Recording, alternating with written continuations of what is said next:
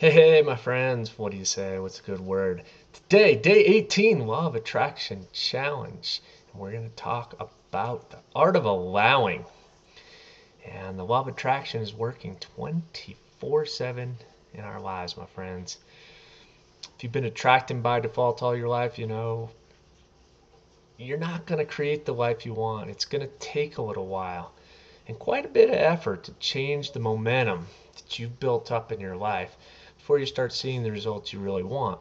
It's like stopping a speeding train, a locomotive, and then having to get the momentum going in the opposite direction.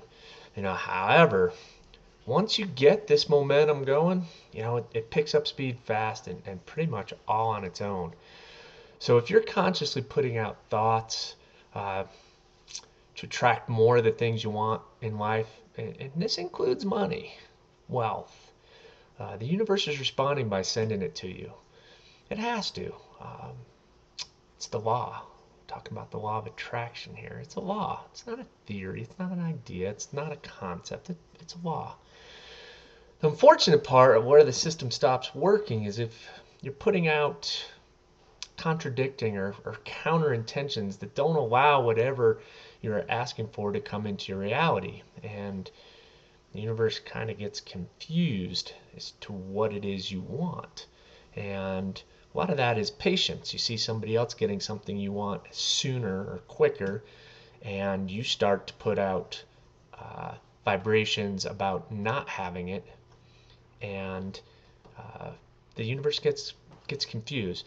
So if you look at it like this, once you've asked for something, it's waiting in a vibrational escrow for the time you're open to receiving it, where you're going to allow it to come to you.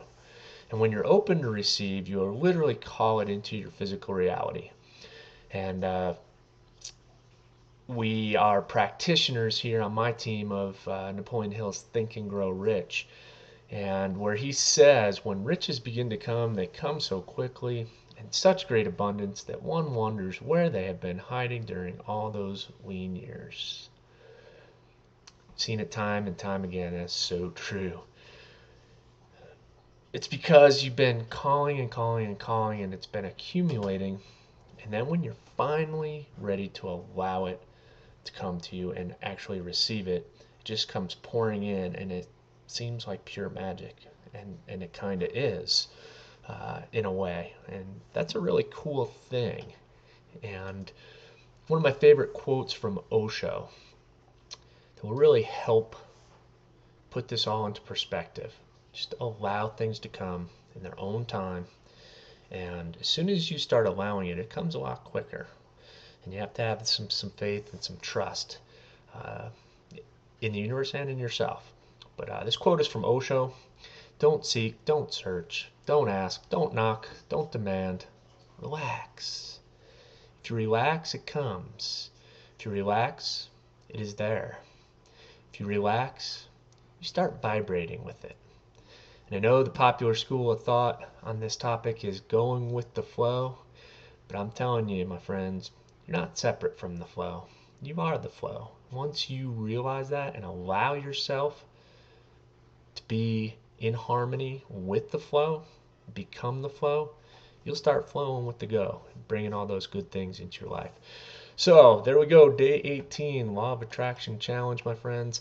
It's a big topic. We could spend hours on it, and I have, and I still do. We have mastermind groups, um, and if you're interested in joining those, you can click on the link below, get a hold of me, message me, and I would love to hear from you, and I'd love to hear your ideas and thoughts on this very subject, which is the art of allowing.